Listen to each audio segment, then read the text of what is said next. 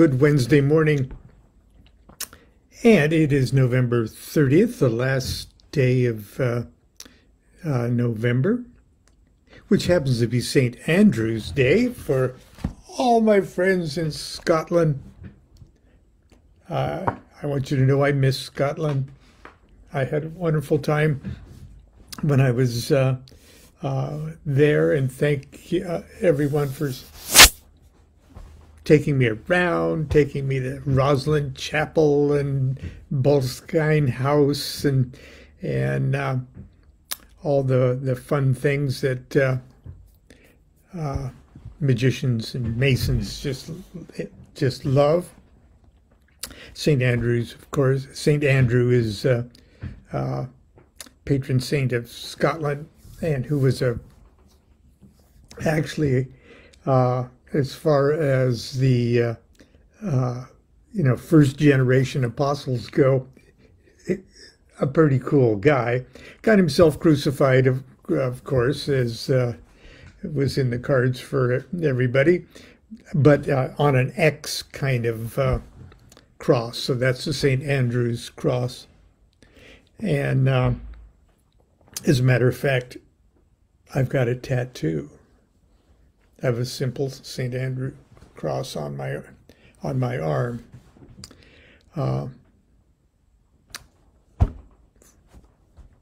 For a reason. Anyway, I'm going to share something kind of special this morning. In 1975, in November, I've already talked about this a couple of weeks ago. On the 15th of November, I was initiated. I took my 0 degree initiation in the OTO, or an OTO 0 degree initiation, because there was not too much of an OTO organization going at the time, but just 2 old 9th degree OTO members were getting the OTO started up again after Crowley's death. So, but anyway, in August I took my first degree initiation. So there's 0 degree Minerval and first degree. And shortly after that, at that initiation was Helen Parson Smith. She was one of the officers in my first degree initiation. So there was Phyllis Seckler, Grady McMurtry, and Helen Parson Smith at my first degree. And Helen was doing some publishing. As a matter of fact, the first book of the law that I read and burned was Helen Parson Smith edition of the Book of the Law. Somehow I got another one. But anyway, Helen was had a very small publishing house that published very, very limited editions of rare Crowley books in small numbered editions, and usually made with handmade paper, with sailcloth or leather, Moroccan leather, and things like that. Just collector's kind of editions. But anyway, I received a package in the mail shortly after my first degree initiation, and containing books that she thought that I should read. And one was the Jimmy Page facsimile edition of the Goetia, some books of the law, a beautiful edition of Crowley's translation of the Tao Te Ching, with a raw silk cover with a strip of, oh, it's gorgeous. I still have it somewhere. But also, she included this little book here. And it's truly a tiny book, Liber 21. Okay. And it is, well, just want to show you how pretty it is. And I don't know if you can see the texture of the paper, but it's very, you can see by the edges that it's rough cut. Liber 21.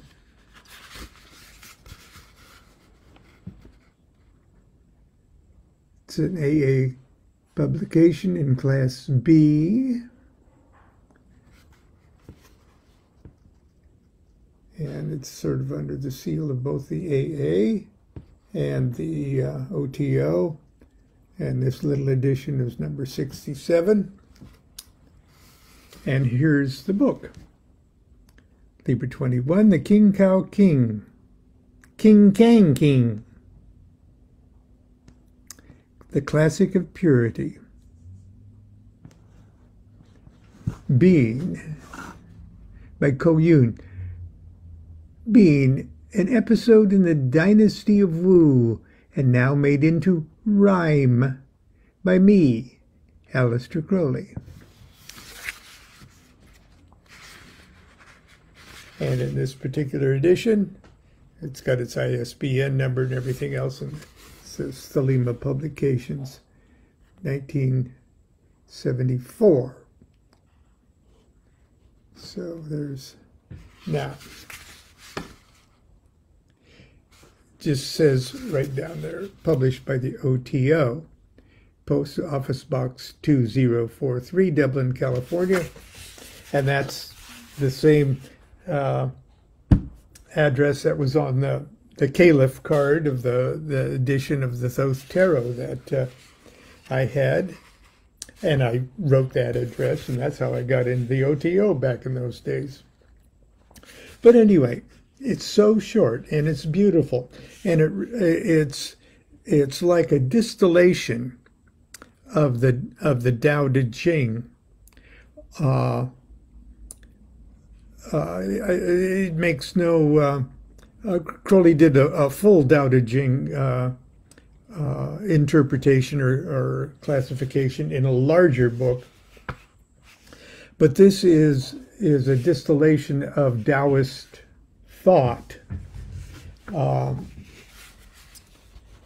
in only just 21 little verses. And so I'm going to read it to you today. Liber 21, the Khing Kang King, a classic of purity, first written down by me, Ko Yoon, in the episode of the Dynasty of Wu, and now made into rhyme by me, Aleister Crowley. And like the Tao Te Ching, which is broken up into two major sections, Tao, T-A-O, and Te. The second one is Te, T-E. This has two sections, and the first section is Lao Kun, the master, said, Tao is devoid of form, yet heaven and earth are brought to birth and nurtured by its norm. Tao hath no will to work, yet by its way of heaven the moon and sun rejoice to run among the starry seven. Tao hath no name, its word is growth and sustenance to all. I am to give it a name, Tao, T-A-O. Heaven prosper the chance. Tao hath twin phase with Te. The silent and the stressed. Of motion, those, of these repose sublimely manifest. Heaven moves, pure silence he. Earth rests beneath the strain. Shuttle and loom, as word and womb their mystery sustain. Pure motion maketh rest, as silence maketh stress.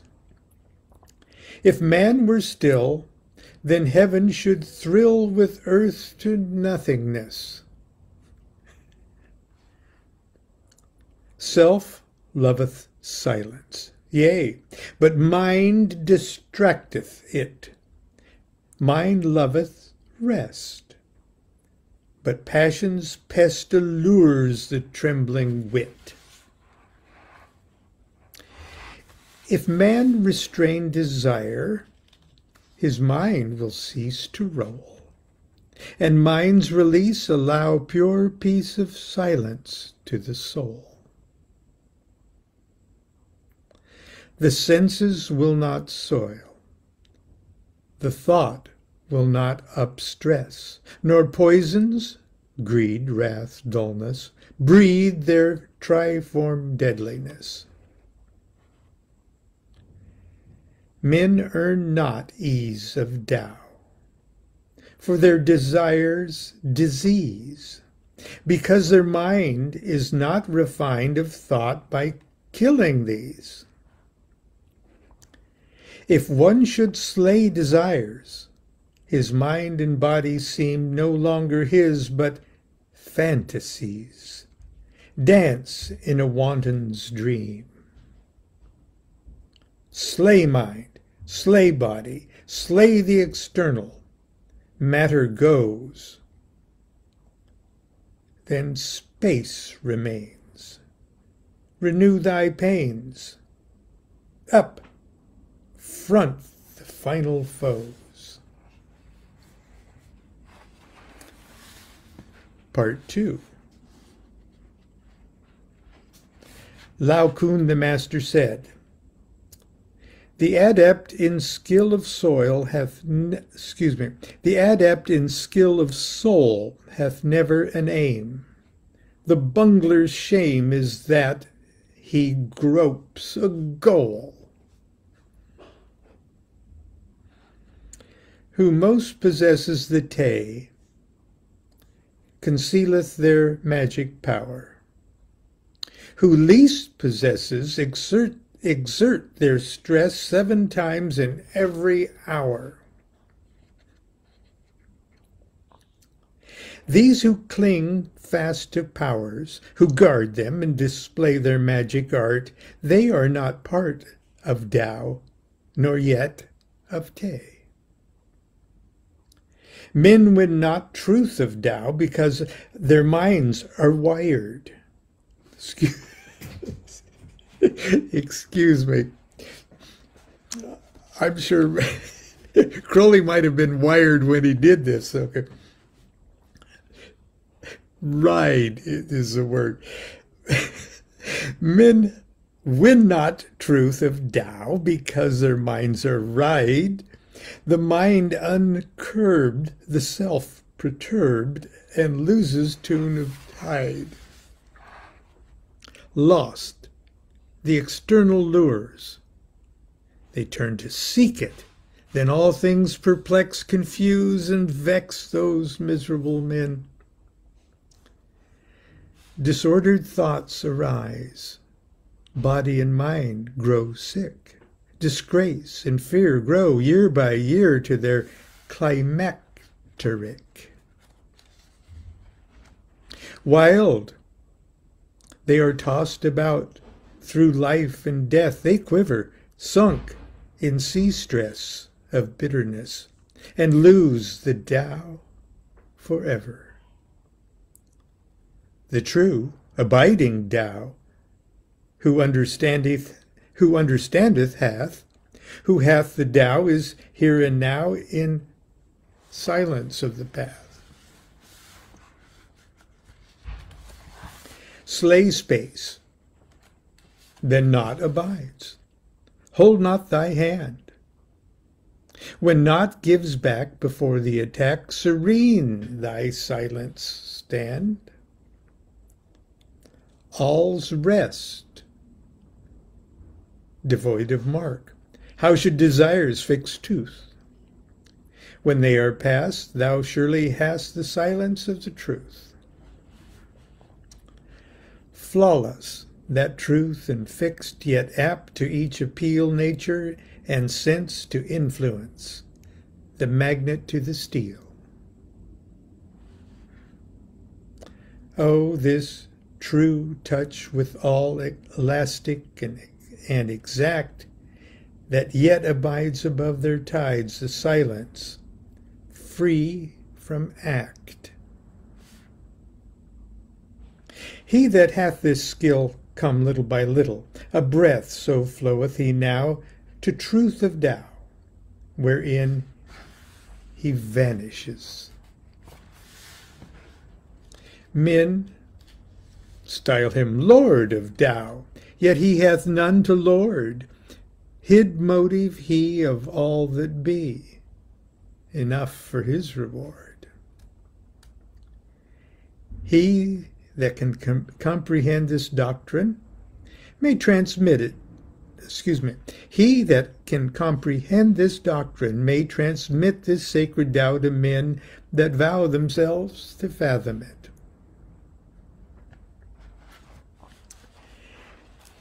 Each one of these lines is worthy of years of contemplation. If you're familiar with the Tao Te Ching, many of these little verses literally tickle you. And if you're not, at least at first reading, this may seem like Zen koan-like riddle, like fortune cookie memes. As a matter of fact, they all would make a good fortune cookie message or a meme. But anyway, I thought I'd just share that with you today and share the little story of Helen Parsons Smith and her historic small publishing firm. Now, where can you find your Liber 21? You know, pretty much just at the moment. I'm sure you can get this at an antiquarian bookstore or other people over the years have pirated an edition. It's just so short that, where is it? Did I do it? Here it is. I just printed out, a single sheet of it myself for a Monday night class a long time ago. And you can just Google it and find it. Chances are it's accurate enough for you to get an idea what it's like. Anyway, it's got a beautiful little cover. Let's see if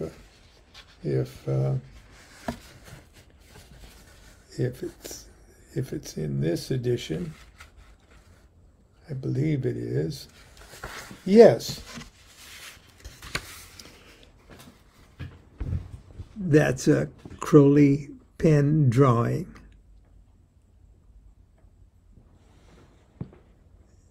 And there's little Crowley Koyun